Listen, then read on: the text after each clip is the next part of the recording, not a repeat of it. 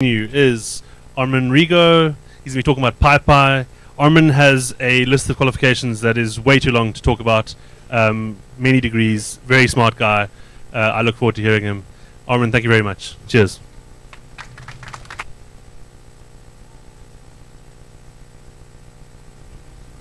Thank you. Can we switch the screen, please?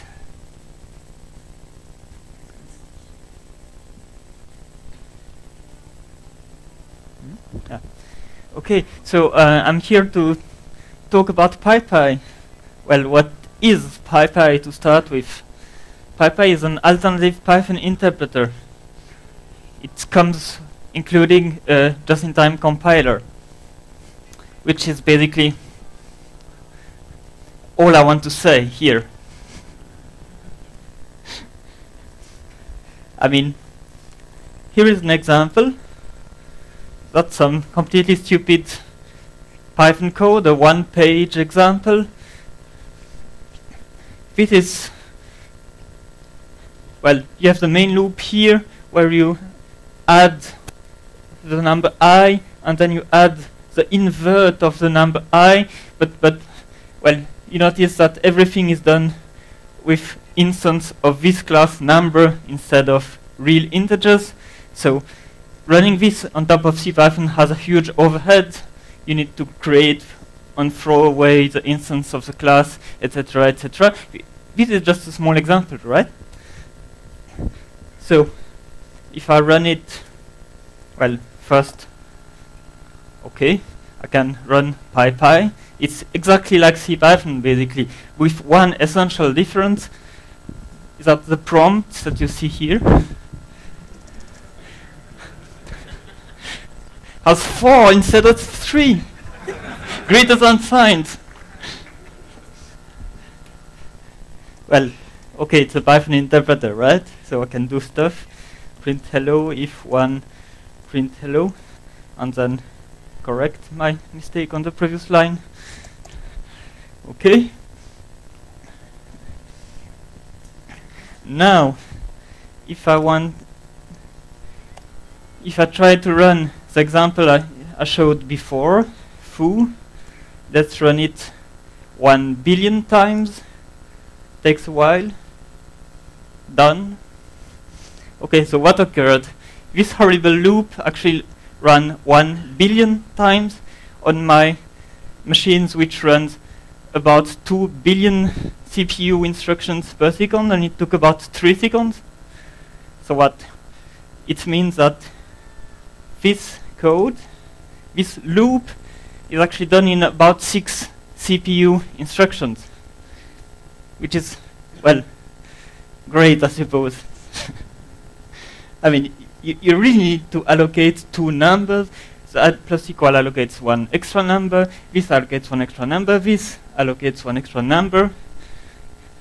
It's all reduced to 6 CPU cycles. Okay, this is the most extreme kind of example on which PyPy is great, well, at least greatly faster than CPython. Now, of course, PyPy is actually a Python interpreter that is able to run big programs, and, well, the speedups are not completely incredibly good like this particular example, but still. How fast is PyPy? This is a web page updated nightly, containing some number of benchmarks. I mean, it's probably too small to read. It's some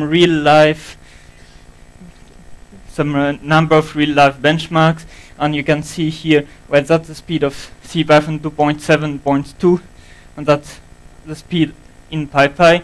So it's generally faster. Depends a bit on the benchmark, but you can see here how has PyPy performance evolved over time. This is PyPy 1.4. Well, this is CPython. This is PyPy 1.4, which was in 2010, and this is now. So it's, I mean, the geometric average on our particular set of benchmarks is 5.68 times faster. Okay, and the kind of benchmarks is, well, this does not include the stupid benchmark I showed just before. It's really more, you have a Django which builds a complete table, I mean a large and wide table in the Django preprocessing system, and well, twisted here, Spitfire, spam base, real life basically examples you have here. Okay. So this is what PyPy is a bit more precisely. A bit of history, PyPy was actually around since 2003. So, well, it was not production ready since 2 years ago. The release was 1.4, which means it was a lot of work to do, but we are basically getting there now. It actually had a lot of funding. The European Union had it in its framework program 6, gave us money. And then the Eurostars program, which is another European program, and nowadays we are running on donations from individuals. Yes, the current status, the numbers that I showed already. Well, also there are more PyPy friendly programs than before now, in the sense that, well, the incredible speed I just showed in my stupid example, well, it was already that good 2 years ago. However, in these 2 years, we improved a lot on the overall speed of a Python program actually doing things with tons of modules and things. So now we are in the process, I should say, but we already have gone some way towards avoiding situation where your program is 17 times faster here, but twice as slow there, and with a negative mean in the end. Okay, we have some, well, PyPy is being recognized in the sense that you can find it in most common Linux distributions. There is a Windows 32-bit version and a Mac version. And also another point is that it is also PyPy is very different interpreter than CPython. It is able to run the C extension modules. C extension modules that are written using the CPython C API. So it's able to run them at least in some kind of slow and emulated mode, but it's able to run them. And so we run big parts at least of PyOpenSSL and LXML, and probably a large number of other C extension modules. Well, the current organization of PyPy is part of the Software Freedom Conservancy, which is a US non-profit organization. Bradley, who is Software Freedom Conservancy chairman, successfully fights US bureaucracy, so we're happy about it. The current model, the current funding model is that people or companies can give us small or large amounts of money. So it's a bit like a Kickstarter style kind of money, and we have 3 sub-projects running now. The Py3K, whose goal is to port PyPy to Python 3. The NumPy sub-project, whose goal is to make a fast implementation of NumPy in PyPy. And the STM sub-project, Software Transactional Memory, well, which I will talk a bit more later during this talk. So yes, we got some number like $100,000 in total, which is great, I suppose.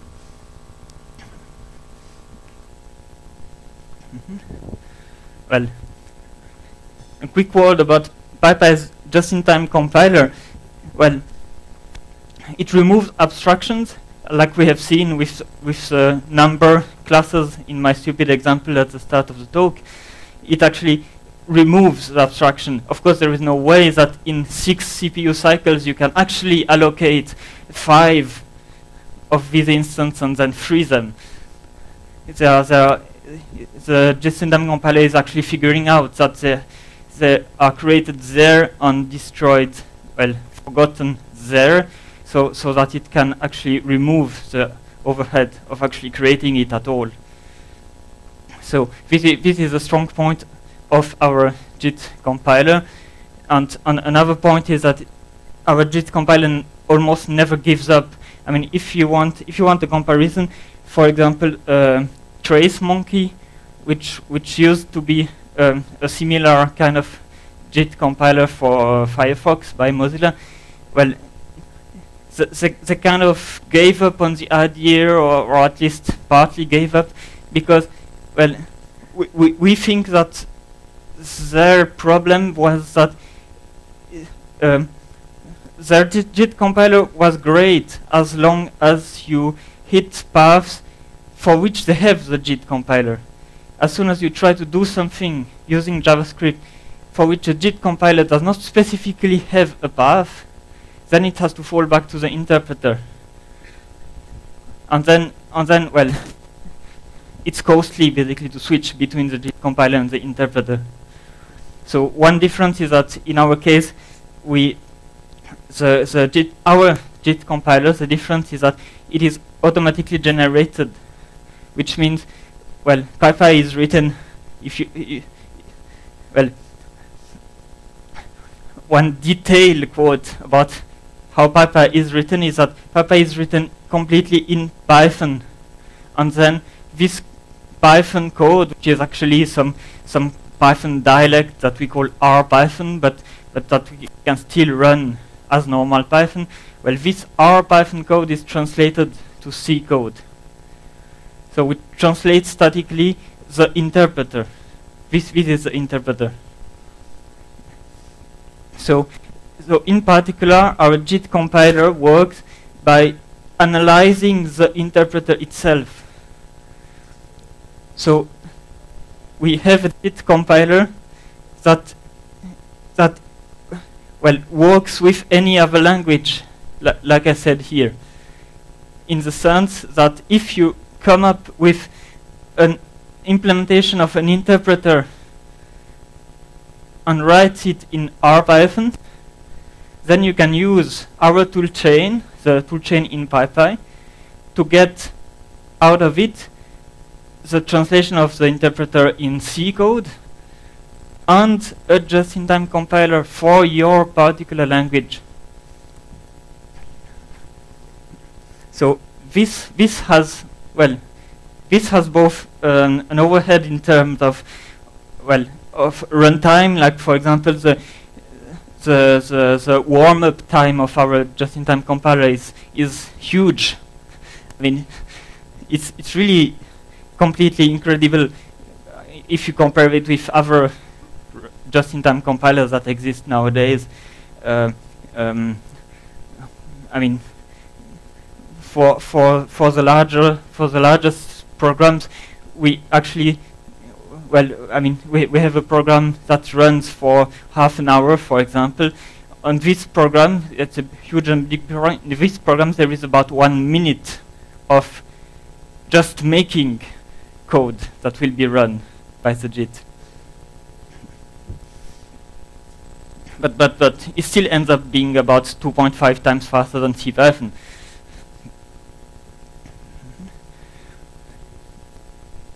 So this was a very quick overview of our JIT. Yes, it works on x86 3264-bit, on ARM v7, and soon on Power 64 machines.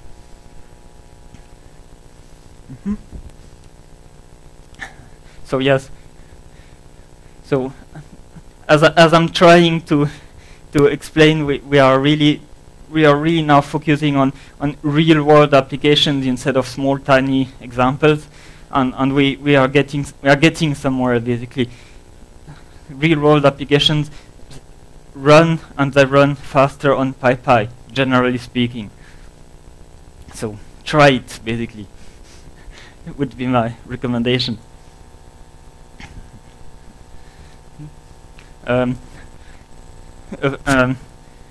Quickly digging into what we are currently working on.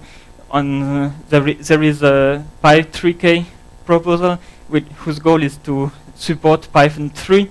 So the goal will be to have a version of PyPy which itself is a Python 3 interpreter. Well, it will. I should mention that it will only be well. We will support Python 3, but also continue to support Python 2, because simply PyPy itself is written in Python 2, and well, we are self-hosting basically, and we want to continue to be self-hosting. So. Yes, this is the current status of the Python 3 branch. Focus on correctness rather than speed right now. First 90% done, remaining 90% not done. And it turns out that, well, a lot of people have contributed. However, for this sub-project, the majority of the funds have been provided by Google, who I should thank. The second sub-project is NumPy, so the Python library with, well, handling matrices, basically. Extremely used, fundamental in the scientific usage of Python. Well, progress is going on slowly.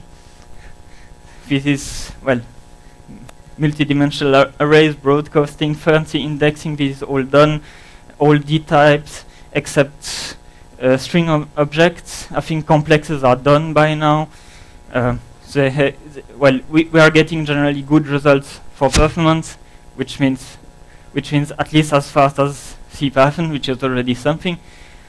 But actually, there are use cases where we manage to be faster, even for you have to realize that NumPy is really only about huge matrices, and most of the time actually spent in a typical NumPy program is Fortran or C code that will work over the matrix to do something like addition or multiplication, and we still manage to be faster, basically, using various tricks. I will not go into the details now. And the last subtopic is software transactional memory. Well, I will explain it a bit later. The goal is to remove the global interpreter lock. I mean, who knows what the global interpreter lock is in Python?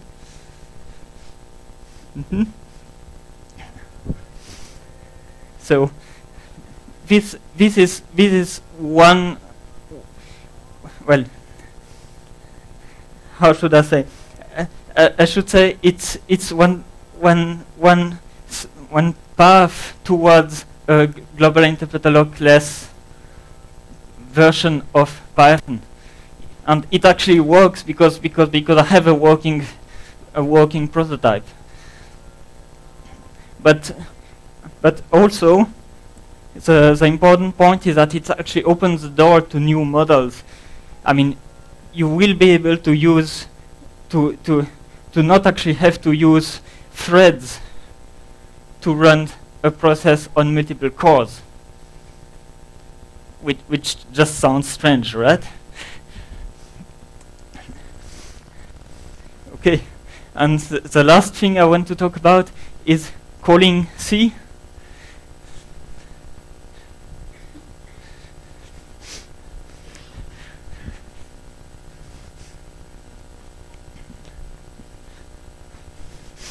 How do you call C code from Python code in general? Well, there is no single answer. you can write a C extension, but you can also use wrapper generators like Swig. Or you can use something a bit strange like C-types, in which you write pure Python code in which you describe what C code you want to call. Or there is also Cython, which is kind of great. Well, we decided that none of these was convenient, so we made another one, which we call CFFI, because, well, foreign function interface for C. Here is an example. I mean, the strange bit, which comes from LuaJIT, actually, it's a great idea. Well, I think it's a great idea, but it took me a while to understand why it's a great idea, is that you call cffi.cdef. This is all Python code, right? Except this thing. It's a big string that contains C function declarations. So just by having this, it's enough for the printf call here to work, in the sense to really be able to call this C function. Yes, it just looks crazy, but it's actually very convenient. And this line here is the very same thing than the C line, well, where you would declare a variable of type char bracket, give it the name arg, and initialize it with the string world. It's very much the same line, because in C, in this case, you can also omit the length. Well, so the general idea is that in CFFI, well, you want to call C code, well, then you have to write C, okay? It is kind of obvious. I mean, compare it with C-types, for example. If you know C-types, you can do mostly the same thing, except that it's much bigger, because every time, well, you cannot declare this function printf as one line. You have to declare it as Python code. Declare there is function printf, oh, it will take an argument that is of type ctypes.c underscore char underscore p, I think.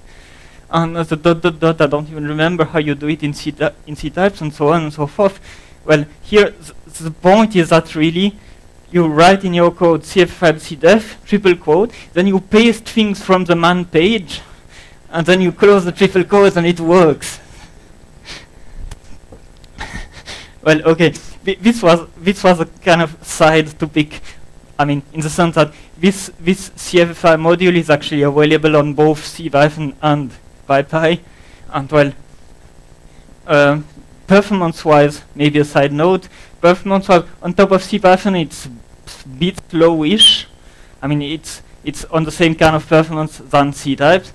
However, on PyPy, if you have here a call, and I don't know, put it in a loop and something, so that it has time, so the JetSynam compiler has enough time to warm up, then you end up with the generated code, the generated assembler produced by our JIT will directly contain the call to the actual C function. Well, you can't possibly be any faster, basically. And yes, well, here's the kind of thing you can do. Well, basically we're pushing it forward because we found out that it's a great way to do it, to do calling C functions in context of PyPy. It also works fine on CPython, but in the context of PyPy, the problem is that all the other points, all the other ways, C extension and Cython and so on, they all have a lot of issues. They are too deeply interconnected with CPython. Okay, and here I have a nice slide about software transactional memory.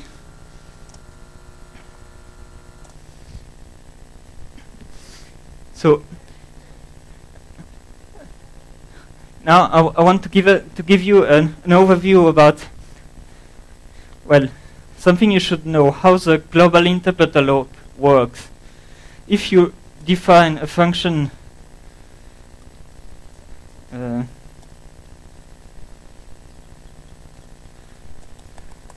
here is a function that will pop an item from one list and append it into another list. Okay? Now you imagine that this code is actually run as part of a bigger program that is a multi-threaded program. And the list 1 and list 2 are also visible from other threads. And maybe other threads will also modify the same list. Okay? So here what we want and what this code really does is it removes the last item from list 1 and put it into list 2. Okay? Sounds obvious. So in particular, if for example you have another place running in another thread that returns the sum of the length of the two lists, it should be intuitively obvious that this should, well, like if you have 10 items here and 0 here, this should return 10. But it will not actually always return 10, of course, as you know. Because here it can run up to here and get the answer 10 from this, and then it runs this. So then it finishes running that, and it sees the x here. So this will be 1, so it will return 11. But of course at no point in time are there 11 elements in total in my two lists. So this is this is of course completely obvious basically to anyone that needs to deal with multiple threads, and of course the issues are actually the same, or well, it's already it is already simpler in Python than it would be in Java or in C, because if you're trying to do the same thing in Java or in C, you're likely to get completely seg faults or random memory corruption and, well, crash basically. So why don't you get crashes in Python? Well, because the language design pushed forward by Guido is to say you should not get crashes in Python. So how did they fix it? They added a global interpreter lock, which means that in practice only one thread can advance the computation. So basically, for example, this list.pop will be run atomically. We know that this will both return x and remove it from the list, and it will do it all atomically, in the sense that it's not actually possible that this code would get a strong result because this has already half run, for example. Okay? Well, what if you actually had a way to write in Python with atomic?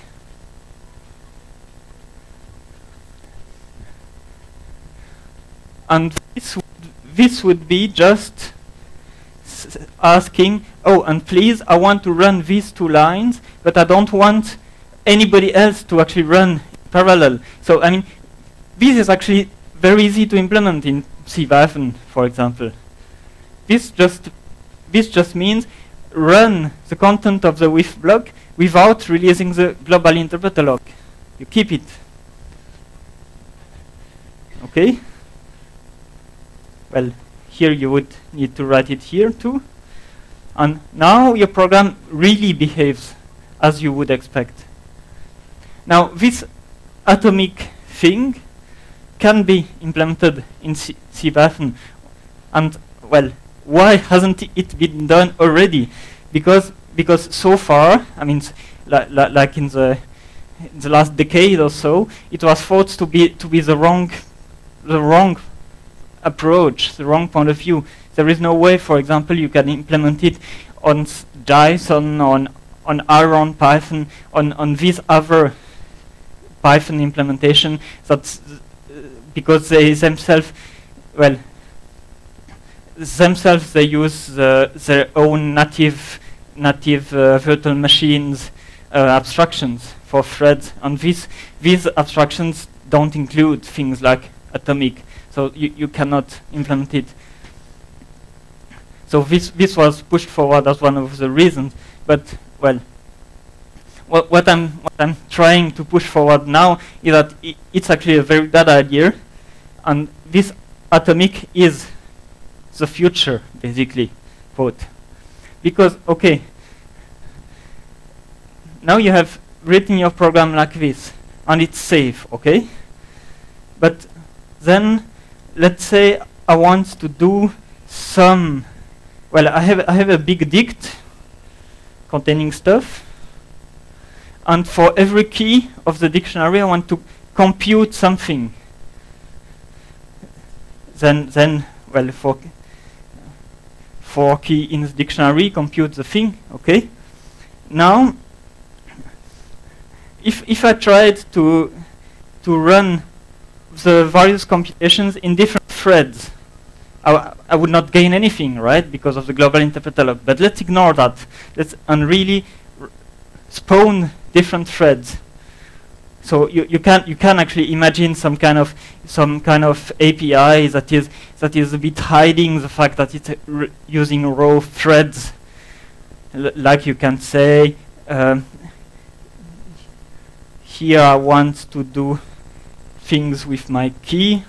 So this just register all the things you want to do, and then, well, then transaction run, which will actually pop the items from this list one after the other and run them in a thread pool, for example. You can imagine this kind of thing, okay? Of course, here we are actually writing Python. So, well, the issue is if there are conflicts between the various things you need to do, like for handling key 1, a particular key, on key 2, you have to update this global cache, for example. So then you need to start being very careful about the update to the global cache. I don't know, maybe add locks carefully, a bit everywhere, etc. Well, okay. Or there is the alternative. What if transaction.run is actually implemented by saying with atomic do the thing, do the step, then you get the completely strange because useless model that you would be running several threads, but actually only one of them can proceed the next item, and all the other ones are waiting. Okay, so what did we gain? Well, what we gained is that actually there is a way to implement this atomic differently, more efficiently. There is a way to have, with atomic, allow 2 different atomic blocks in 2 different threads to run in parallel. But then, well, then it's called transactional memory, and well, it's basically it's involved, but only in terms of the implementation. In terms of the implementation, it's involved because, well, what do you need to do? You need to start both threads in parallel, but carefully detect when one, for example, would actually create a situation that conflicts with the other one. So you need to detect this kind of conflicts automatically, and when they occur, well, you need to pause one of the 2 threads, or even roll back, which means cancel what it has done, and then retry again. Well, this is called transactional memory, because it's very similar to the concept of transaction found in databases, where well, you start your transaction, you try to do things. Well, while you are running your transaction, you see a consistent view of the database, meaning you don't see the other updates occurring in parallel. And then at the end, you try to commit, and either it works, or you have a conflict somewhere, and then it fails, and then you typically loop over and try again the operation you just did. The trying again in the case of PyPy here is hidden under the carpet, but apart from that, it's mostly the same idea. So what do you get? You get a model in which you can actually run multiple threads that each have big transactions, like with atomic, and maybe not one line of code, but things that actually do things. I mean, you can really imagine that instead of this simple line, you have things that really takes 0.1 second to run or something like that. But you can run, you can really have a model in which you have multiple threads, and all these atomic blocks will appear to you as a programmer as if they were ordered in some way. I mean, like a normal transaction in a database, right? They appear to be ordered, but they have actually run in parallel on multiple cores, or on multiple machines, if we're talking about database. So this is basically the model that I'm working right now on PyPy. Well, it works already.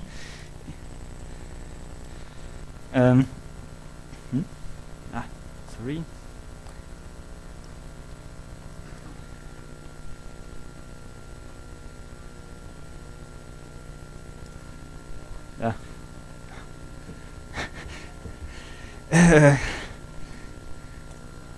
No. Sorry. Bigger.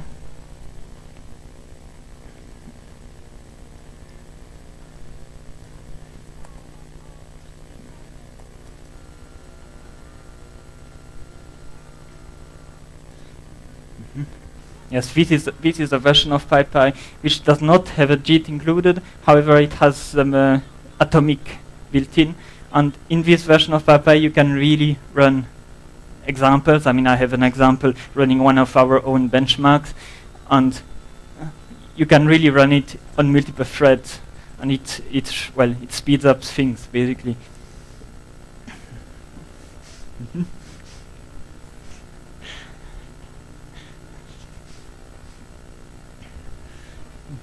Well, yes.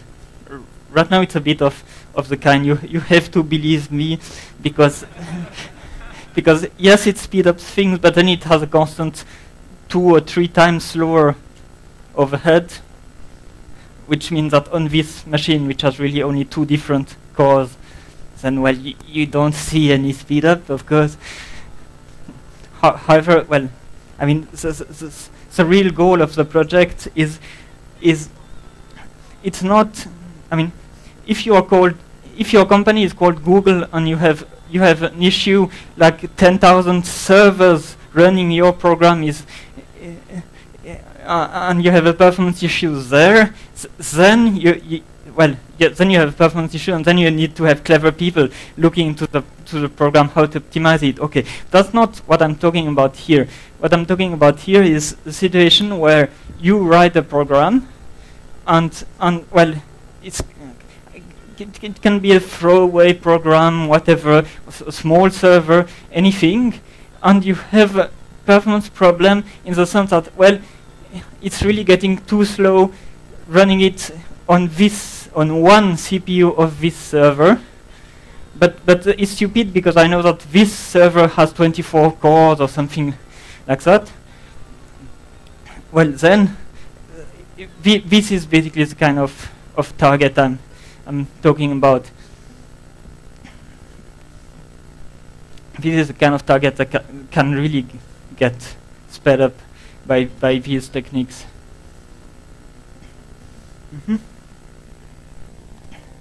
Thank you.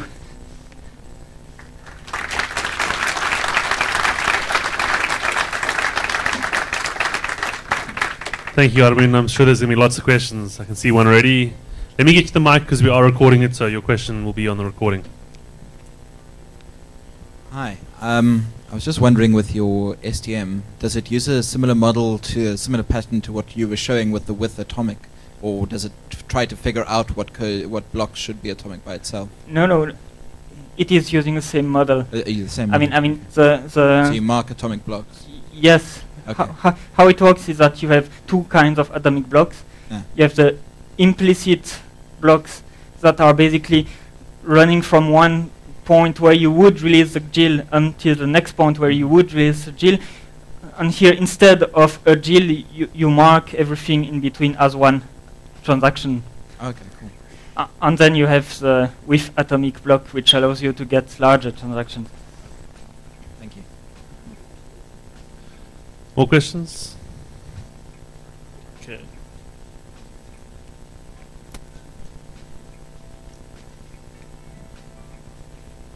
You say there's an interaction with other languages when, just at the bottom of one of the slides. Is R Python generic enough to be able to implement other languages with it besides Python? Yes. R Python is a very generic language. Well, it's really targeted towards implementing other languages, but it has been used for at least demo versions of JavaScript, Prolog. There is some scheme interpreter, and then nowadays we are working on PHP and Ruby. Sure. Okay. Well, some of us are. Not me. Good luck with that. Yes, exactly. How does this tie into LLVM? Yes, well, LLVM, arg. LLVM is a great project that we tried to use about 4 or 5 times. I mean, how does it tie to it? Well, one thing is that LLVM is really at the level of the C compiler, right? What you really need here is a language like RPython, which is at a higher level. I mean, RPython is still completely garbage collected, for example.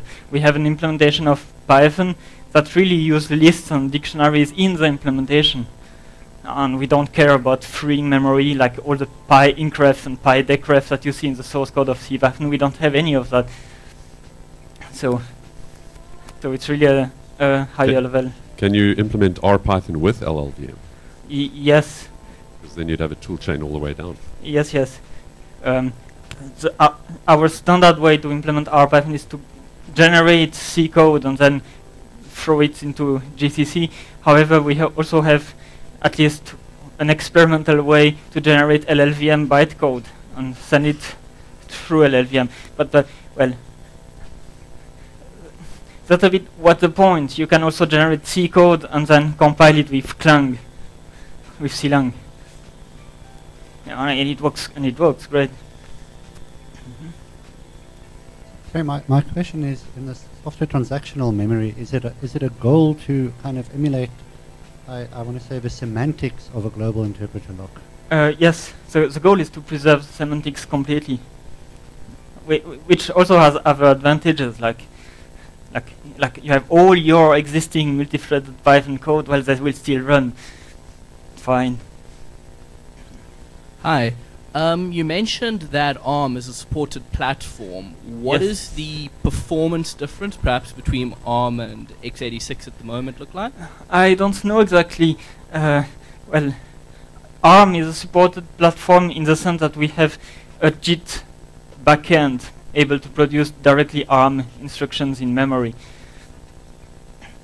I mean, this JIT backend was done and is actually relatively good. Probably did not see as many of the tiny optimizations that we put in the x86 backend, but I think it's good. Basically, it's not great, but good, I would say. Hi. Yes. Awesome project. For a lot of us who know Python, are comfortable with Python, but not quite level at the Python level that you guys are operating at, how can we get involved in PyPy, and what can we do? Yes. I fully understand that not everyone needs to be able to write a JIT in order to get involved in an open source project. Yes. What are sort of entrance level things that people can get involved in? Well, yes. PyPy is also a large collection of very different things, and you can actually get involved in one corner of PyPy and not knowing at all anything about the rest. I mean, we have somebody that actually contributed very good optimizations of the just-in-time compiler, and he knows only the optimizer of the just-in-time compiler, right? He does not know anything about Python semantics, let's say. So and then reversely, we have people that contribute on NumPy, for example. So the problem is to write an implementation of NumPy in R-Python. Well, they are doing so and not caring about the JIT, but getting the JIT for free, basically, for them. And yes, there are just a lot of levels. Like somebody really came and used R-Python in order to implement its own completely experimental dynamic language, for example, and he was completely happy because well, the speed is good enough. I mean, we have a garbage collector that is good enough. We have a JIT, and you get all this for free. Cool. Thank you very much, Armin. Unfortunately, we have to move on, but thank you again. Please give him a round of applause.